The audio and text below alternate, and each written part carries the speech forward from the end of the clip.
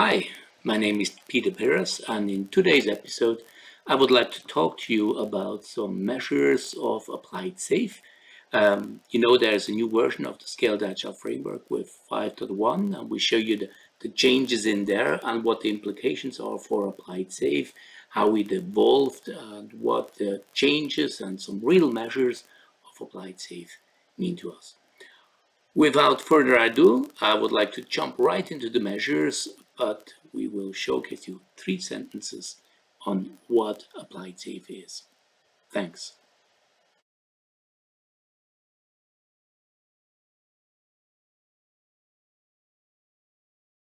You see here the big picture of applied safe, and of course you're aware of a lot of changes, operational value streams, development value streams, and especially on the portfolio level. I just clicked on the portfolio level so that we change into the portfolio. And as you can see now, we have 2 versions. This is the untailored version of applied safe. Some people will need coordination and they will have it. Some others won't, so they won't see it as well. In reality, you only see one of these 2 pictures. And if you click on participatory budgeting, you will see its implementation as well. So, for example, you see that we have lean portfolio management, and applied participatory budgeting is one of the aspects which is talking about how you can allocate budgets and how you can adjust this budget dynamically later on.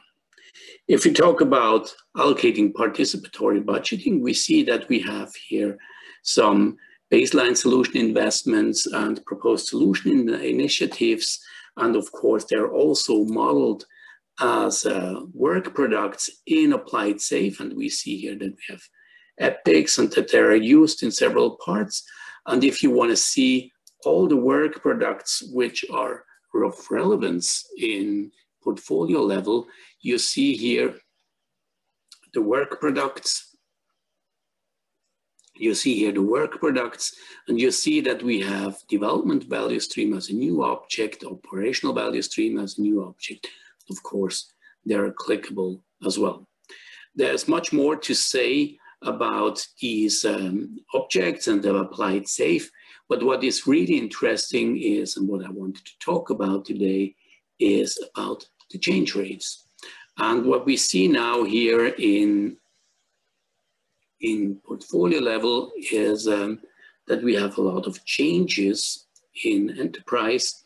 And I wanted to show you some of the metrics now today. And if you go on the metrics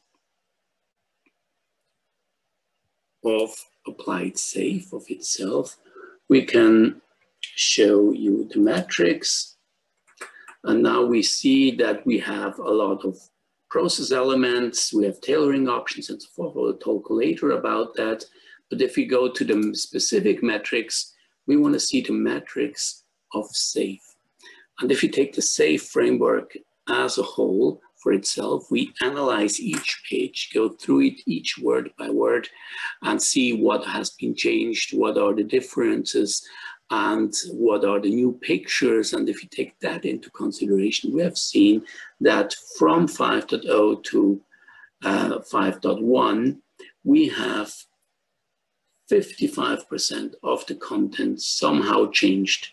We have some pages updated. That means some words changed, some picture changed, some sentences changed, but not dramatically, not conceptual changes, but still 39%. Then we have 5% of the content has dramatically changed. So there's also new concepts introduced in the same pages of the Scaled Agile framework.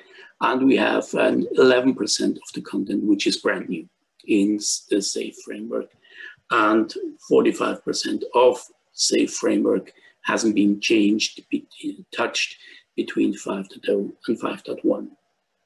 So if you go again on metrics, we see that we have now 6,691 process elements, tailoring options, and so forth. And if you click on process elements, it's interesting to see where we had most changes.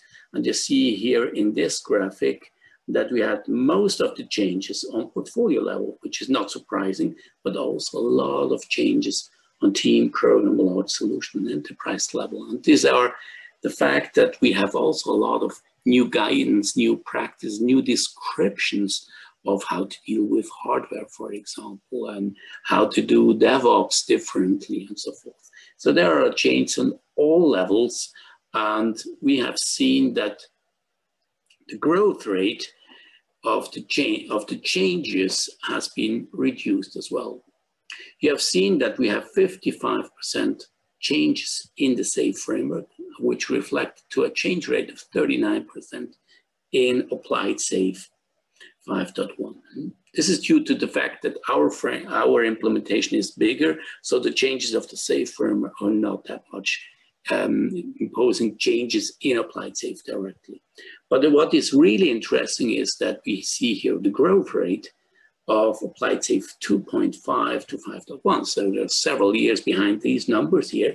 And we see that the framework grew pretty dramatically, almost 50% sometimes. And since 4.6, it came down. And we have here a trend which is going from 27 to 12, now 8%. So we think that the framework itself gets really stable and it's well-defined, it's usable, and there are just some add-ons to make things better. And this is really a metric which we like very much. If we talk about the process elements itself, we see that we have 24% of the content is on enterprise level. This includes all the levels which you need for regulated environments if you want to define processes, 20% on portfolio, 20% on large solution, program, and team. And there's the SAFe content reference model itself, which we use for our compliance mechanisms as well. So if we would like to talk more about metrics, we could go back there and we could talk about the tailoring options. There are some brand new tailoring options in applied SAFe as well. If you talk about hardware, if you talk about participatory budgeting, this is all tailorable, and it really depends on you how you're going to use SAFe in each team, in each program, on each portfolio, because it's not all the same. It's a framework that you have to adopt it, and applied SAFe helps you with these tailoring options to adopt it very, very easily to each endeavor. There's much more to talk about metrics, but the first thing which would be interesting for you is that you get a touch by yourself. Just make yourself an impression. And if you want to have a playground like that, like we have here, then, and if you want to click around in applied SAFe, then get in contact with us at petco@petco.eu, and you will get your own playground to see what applied SAFe brings for you as well. Thanks, and have a nice day.